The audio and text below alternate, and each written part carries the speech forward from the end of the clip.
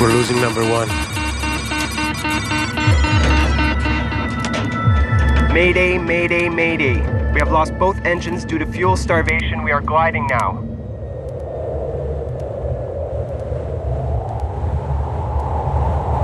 One of the most sophisticated airliners of the modern era, carrying 306 passengers and crew, is now nothing more than a giant glider, drifting steadily down towards the ocean.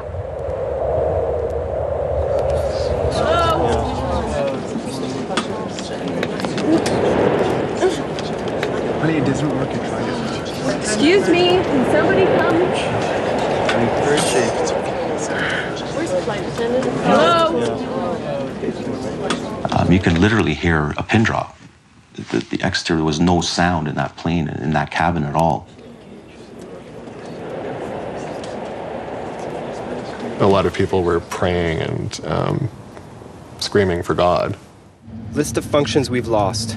We have no more stabilizer, blue and yellow hydraulic, no ADR 2 and 3, no anti-skid, no reversers, rudder trim, radio HF 1 and 2. With the loss of both engines, we have no electrical system. If the engines aren't running, the generators aren't running, so there's no power on the airplane. There is a small device, it's called a ram air turbine. It will deploy from underneath the fuselage near the wing fairing, and it's a small propeller that deploys out the bottom of the fuselage and it spins in the wind. And that small propeller will provide very limited electrical and hydraulic systems to run the aircraft. In other words, although it's a glider, at least it's a controllable glider. Calculate how far we can go with our glide angle, will you? Well, we're now at 30,000 feet at the rate of descent of 2,000 feet per minute. We can hang on for 14 or 15 minutes. What? I don't want to die on our honeymoon. I was just trying to calm her down, like try and reassure her that everything would be okay. It's a very big struggle to stay calm when you're considering your own death. Without power, the plane loses 1,000 feet in height for every 5 kilometers it travels forward. They can reach the Azores, but if the pilots make a mistake, they may face a forced landing on the water. We have to ditch in the water.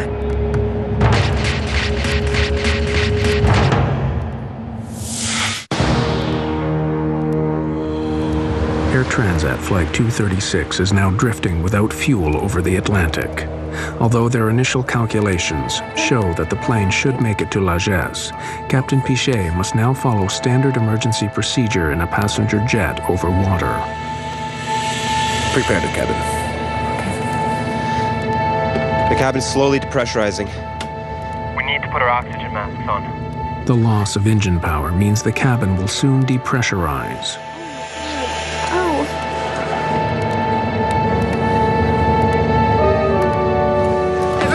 I need your attention. We're preparing to ditch the plane. I need you to put on your life jackets right now. Within probably, I'd say, 2 minutes, I saw flight attendants with life jackets in their hand running down the aisles. And obviously, that was a sign of fear. What was happening was the first question that popped in my mind. I just need to tie this up like that. You know, you don't really know what to think. But people did start to panic at that point when they were told to put on life jackets. This isn't working. No, it's all right. It doesn't work. Remain, please keep her calm. It's not working. He's so dead.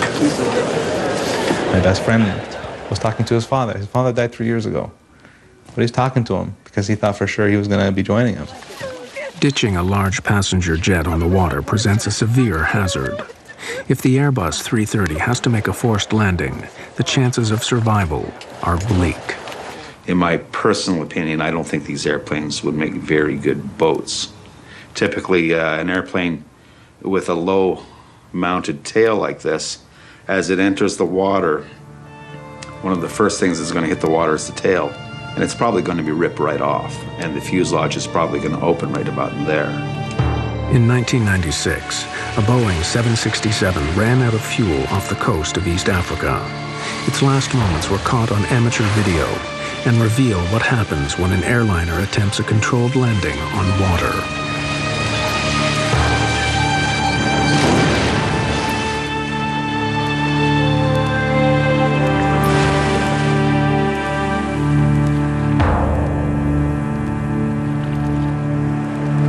Of the 175 people on board the Ethiopian Airways jet, only 50 survived.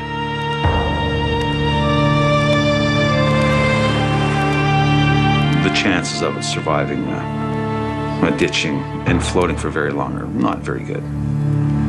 If Air Transat Flight 236 has to carry out a similar maneuver, it faces an equally grave outcome.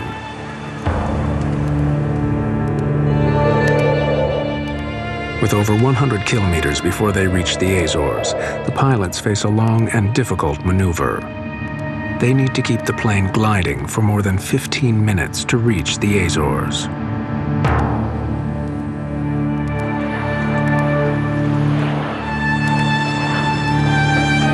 Transat 236 Heavy to Lajes Tower.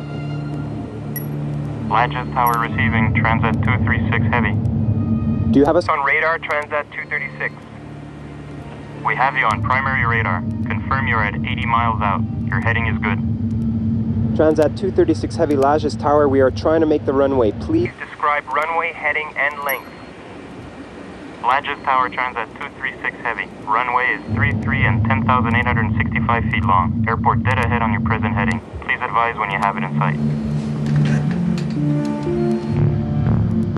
Transat 236 Heavy, we cannot see the airport. We will tell you when we can.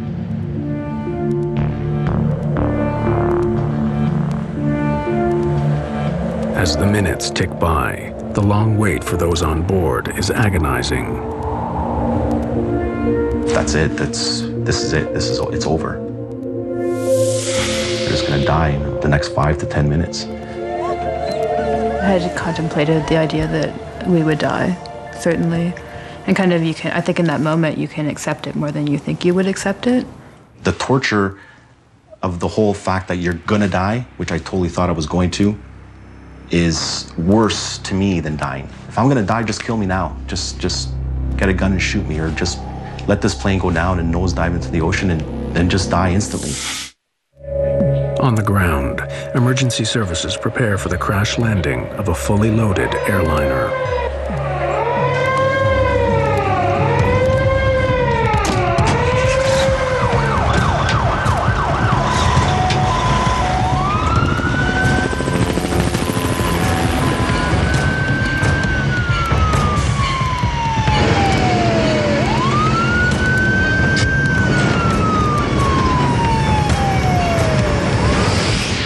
With 20 kilometers to go, the crew now prepare for the most dangerous part of the operation, getting their plane on the runway in one piece. Heavy to Lajes Tower, do you have our distance from threshold now and weather, please?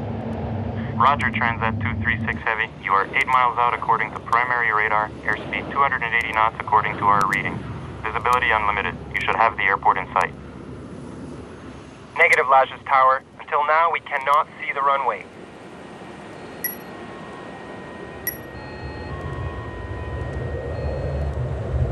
There is no room for error.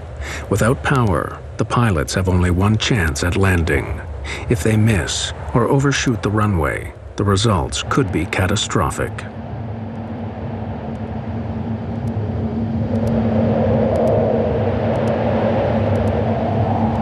I got it. Just to the right.